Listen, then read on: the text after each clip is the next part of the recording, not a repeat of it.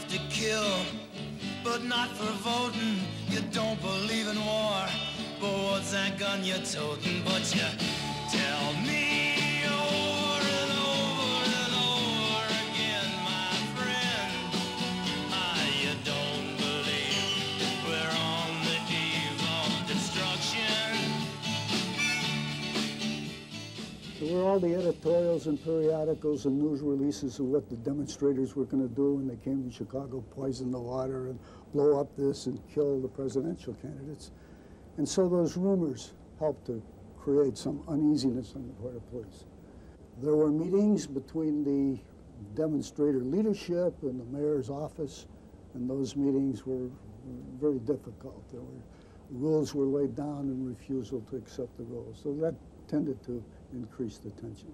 And the men were jumpy, certainly family men concerned about their wives and their children, didn't know what was going to happen, even though they were military men and trained for it and should have been in a state of readiness. There was still that uneasiness, I suppose, on edge. There really was a group of organizers and anti-war activists who wanted to come to the Democratic Party to create a public that could be heard with a message that we thought had tremendous moral urgency. And I think we were right. I mean, I still think that we were right about that. And there really was a Mayor Daley who wanted to show that in the face of what he perceived to be anarchy and the breakdown of everything he believed in, was really going to stand firm and really going to represent what he thought was, you know, the best in kind of the American tradition. And so those things really did clash. I think I felt like most of the citizens of the city. Why don't they go away? Why did they have to come here? Why don't they go to another city and demonstrate? Why did they have to do it here? I met a lot of people who were just kind of caught up in the thing. It was the excitement of the moment. A lot of kids really were kind of just tagging along for the kicks. Really, they were kind of marching just helter-skelter, not knowing where they were going. They were following a couple of individuals there, and there they are marching eastbound on 11th Street. They get to Michigan Avenue, and apparently they all saw that statue at the same time, and they all focused on it, and that was it. They ran for it and made their way to the top. They took the hill, got up on the general's horse. This was one of the first violent actions of that week. You know, we talked about leaving Lincoln Park and the violence there, but then all the cameras were out here, I remember, and there were a number of people, and one guy came to the top of Logan's statue and got all the way up there, and I remember the police were asking him to come down, and he put out a Vietnamese flag, or a Viet Cong flag, and he's waving it around.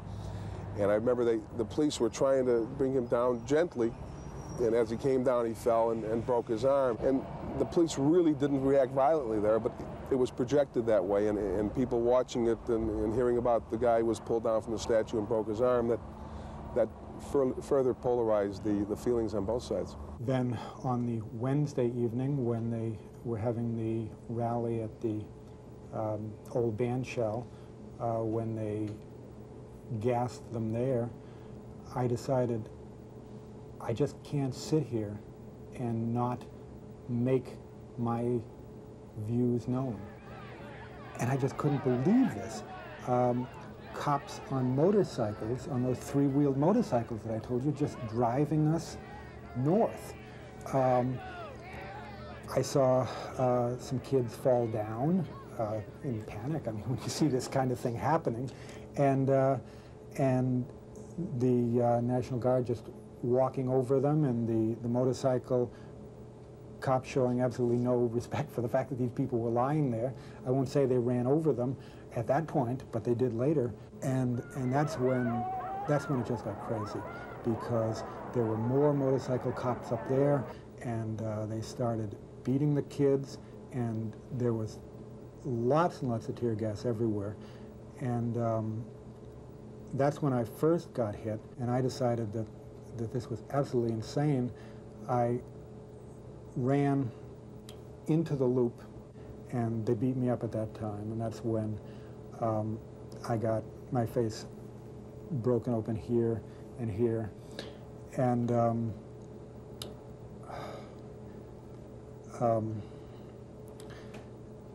they kicked me, and they just worked me over well. I think the point was that I was the only one around. All the others had gotten away, and they were like,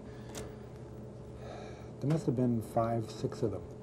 Demonstrators on Balboa did begin a retreat towards Michigan, but there were so many people coming in behind them that proved very difficult.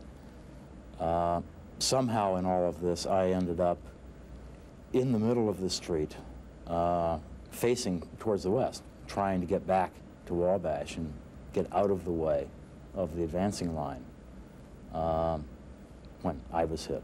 If you've ever had the experience, my peripheral vision just immediately went down to a pinpoint. I did not lose consciousness. I was able to clear my head, get my bearings. And all of a sudden, bricks and rocks started coming at us, and some of the policemen were falling down. And they were coming from the field, and we were standing there. They had to come up on us. We couldn't get on them. We were standing in a line. We were on the orders of our sergeants and lieutenants to hold the line. Well, did you attack them in any manner, or did you move toward them in an aggressive manner? How could we when we were in the police line? I thought they were nuts.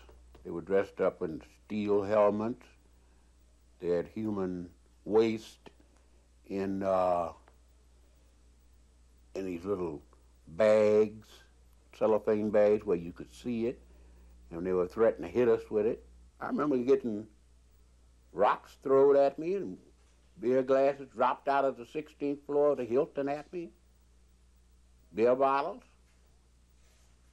and we run under the awning, keep from getting struck. There was a fellow named Costello standing next to me, and it just finally it quieted down. The demonstrators were sitting on the other side of the sidewalk, probably a 10-foot wide sidewalk on Michigan Avenue. We were at the curb. And I turned to Costello and I said, it finally quieted down. And with that, I saw something coming in. And before I could turn my head back, it just missed the edge of my helmet and caught me right on the cheekbone. And the fellow I met a few years later was across the street, saw me. He said, you went down like a rock. There's a lot of 21, 22-year-old cops up there. A lot of them went to the hospital. No one said too much about that. And those folks came to our town to cause trouble. The police moved on people. I mean, I know in my own life, I mean, and in that period, during the Democratic Convention, anything I did in relationship to the police they came after us. There was a lot of tear gas, and there were a lot of police squadrons whipping into a crowd of people, and things were pretty heated up.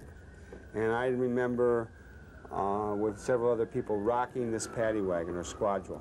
I remember this police officer coming out of the car and grabbing me, and I took him down. And I remember looking at his gun, all right?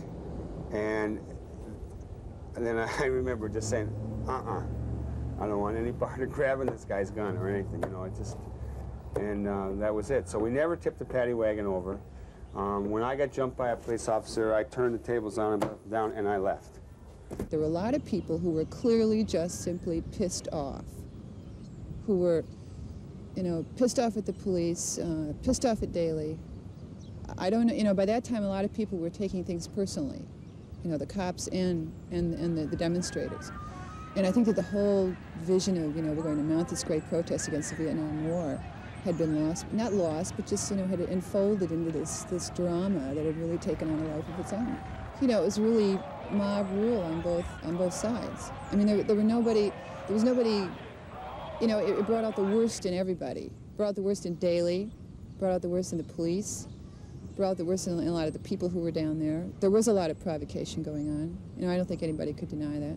Participants of the demonstration actually attacked the police with their picket signs and that, and had a physical altercation going on. And it got so bad over by the Hilton that they actually had to bring in the National Guard to help control it because it was a constant physical confrontation going on. I've seen police officers use force to arrest people, definitely, sure. I mean, they weren't coming along peaceably. When you went to put your hand on someone to arrest them, they started swinging. You can't let them beat on your head. You got to protect yourself, too, We're supposed to go home in one piece at the end of the night. They don't pay us enough to get our head beat in. They were calling us all kinds of names. There were a lot of obscenities called on both sides. They were telling us that we did not belong there. They were using various ethnic epithets thrown at people. They were calling women all kinds of names. Most of them were obscenities, and I think that they were used for incitement. They were caught up in a situation where they had to possibly arrest people. I do not think they necessarily were caught up in a situation where they were forced to incite people. They did not have to beat heads. 4 years later, the arrests went through the court system.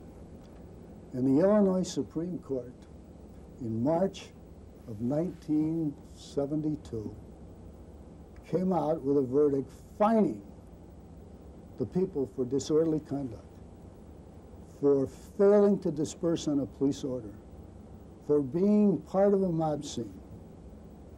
This case was upheld, these people were convicted, and the Supreme Court of the state of Illinois praised the police department for all the things that it did and the tactics and supported them. Now, isn't it strange?